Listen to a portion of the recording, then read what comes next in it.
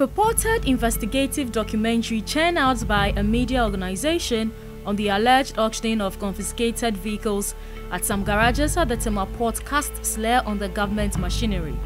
The report also cited the then member of the Confiscated Assets Committee, Frank Bequin, who is also the Director of Political Affairs at the Office of the President, for engaging in conflict of interest and other malfeasances. The report further alleged that in 2017, Frank Bequin influenced the sale of 151 cars to alleged cronies, thereby declining the revenue base of the GRA in the year under review because the rights charges were not paid. This development prompted further investigation to establish the reality. This compelled journalists to visit the Customs Division, the arm mandated for revenue collection of import duties, sale of confiscated goods to government. Here, sources buttress the sale of confiscated goods with legislative instruments.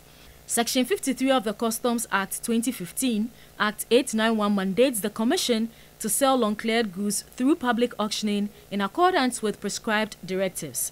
Clauses 1, 2, 3, and 4 of the same Section 53 makes provision for depositing imported uncleared goods at state-owned warehouse where the supposed importer is made to bear the full cost of the number of days the goods were kept there. Vehicles and containers are of no exemption. Importers who are unable to pay duties to clear their vehicles and containers at the port after 60 days are confiscated by the state and later auctioned.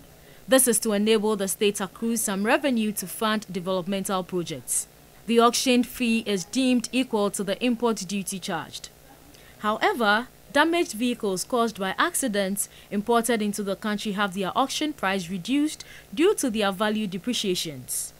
Subsection 1 of Section 93 of the Customs Act 2015, Act 891, guarantees auction be done solely on the directive of the Commissioner General of the Ghana Revenue Authority, while also determining duty fees. The duty for this 2018 Dodge Charger at the Atlas Terminal duty charge is estimated at 74,853 cedis. However, checks with the Customs Division indicates that the auction fee was drastically slashed to 5,000 cedis, yet it has failed to attract buyers because of its mangled state. Several automobiles suffer the same fate at the designated garages at the port. Sources with the port further revealed that prices of confiscated goods, which include vehicles, are rather reduced considering their actual states.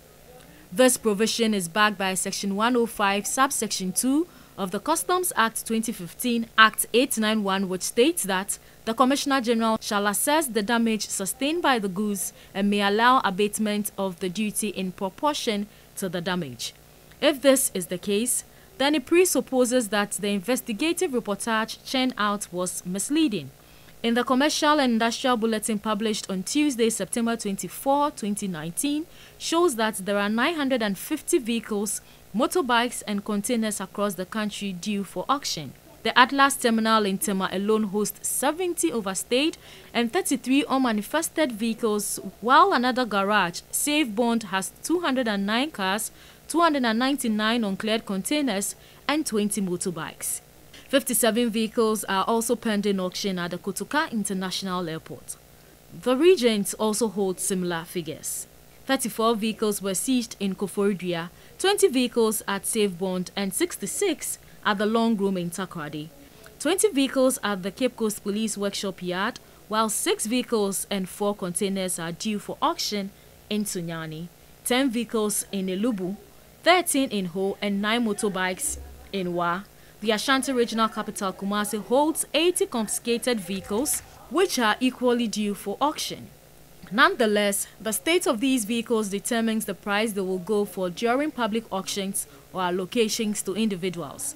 A new directive contained in a letter issued and signed by Colonel Kojo Damwa, Acting Commissioner, Customs Division, on December 12, 2019, demands that 30% of auction goods be made available to the general public and 70% to the Confiscated Assets Committee.